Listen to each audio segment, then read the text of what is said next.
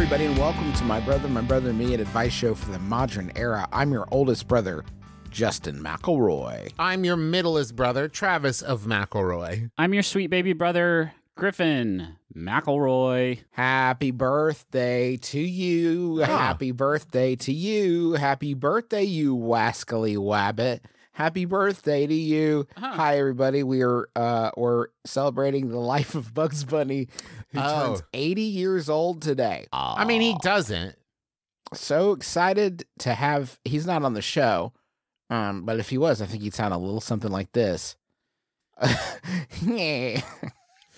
Okay, Yeah. but he wasn't born, right? So he'll never die. He was born. Just because he'll never die doesn't mean he was born. Well, let's not be so quick to judge, because Maud Flanders died famously Thank of you. Simpsons, so there is precedent that cartoon characters can pass away, and we write about it in our TV guide, and we try to solve Who Shot Mr. Burns, and it's very important to us. So Bugs Bunny could get very, very sick, Travis, with some sort of disease for rabbits. Yeah, some kind of carrot-related thing. Some sort of thing like that, yes. Like maybe he ate some tainted carrots and shit himself to death. And he's little. Rabbits are little. It wouldn't take much, would it? And you're thinking about it now. He's a fragile little guy. We have to protect this 80-year-old rabbit, man. You know, I never cared for his antics. I'm just going to put it right out there. If you, of all the kind of cartoon, I would say figureheads, I always found Bugs Bunny's acerbic wit and japery to be a little bit a little bit on the mean side. This is the moment where we can exclusively reveal that Travis was adopted. His birth name was Travis Fudd. I'm glad we could finally put that out into the world. I don't think you have to be cut from that particular bald, impotent cloth to hate this rabbit. I think dude sucks. You watch Space Jam, fucking Lola Bunny shows up like, hey, everybody, check out how good I am at basketball. And this fucking idiot rabbit's like, I have a boner.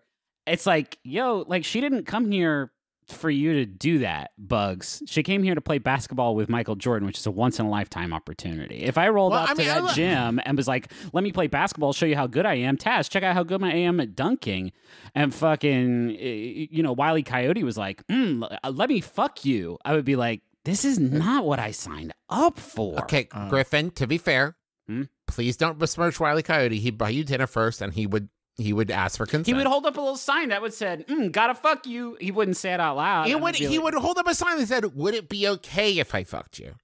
Can I talk about the stuff that I want to talk about with Bugs Bunny? Is it about how much he sucks? I did my research on Bugs Bunny. I looked up some facts and figures and stats. And I have two things I'd like to share with you about Bugs Bunny. Thank you, the Mental Floss, as always, for paring all of human history down to the real thank nugs. Here's one fact that I'd like to discuss. In several psychological studies about false beliefs, scientists have shown people fake advertisements for Disney World featuring Bugs Bunny.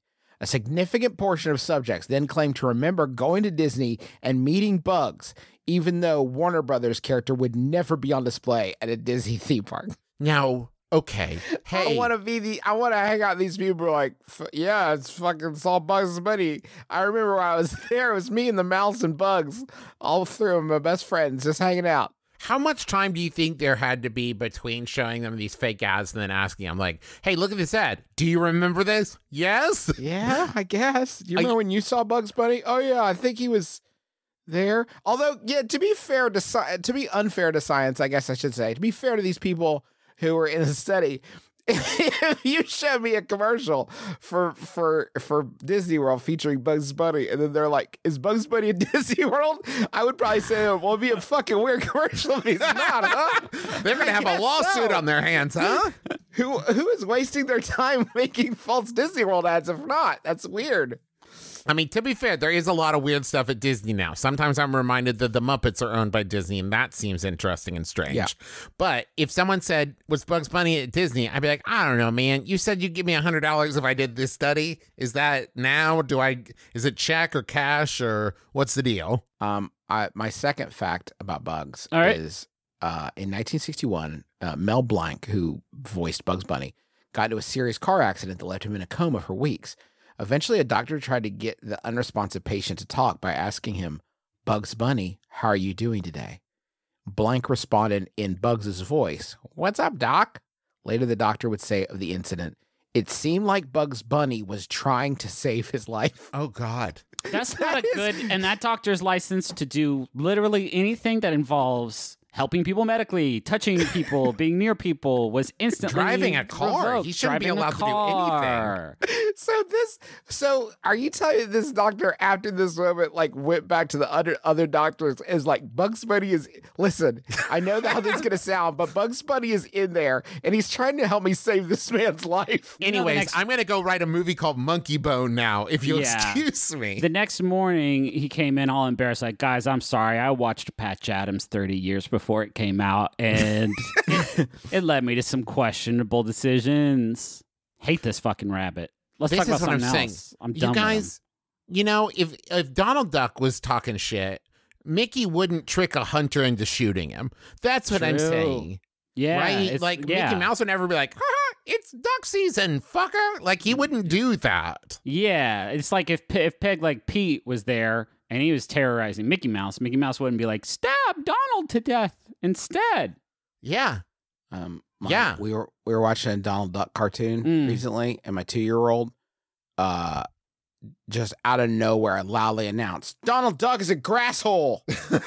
Like, what? He said, Donald Duck, he's a grasshole. And we after a little bit of searching and digging, we found out that she had confused him with Donald Trump. It was just echoing things that we had said around the house. All right, cool. Donald Duck is a grasshole now. Is that how you sort of like get your political frustration out? As you walk around your house loudly proclaiming that Donald Trump is an asshole? No, my 5-year-old does that. Oh, okay. And then so. Okay, cool. Okay. I was going to say that's probably not, that ain't going to move the needle. That ain't going to move the national conversation forward. It's a big tit in our house. We like to let all political views foment.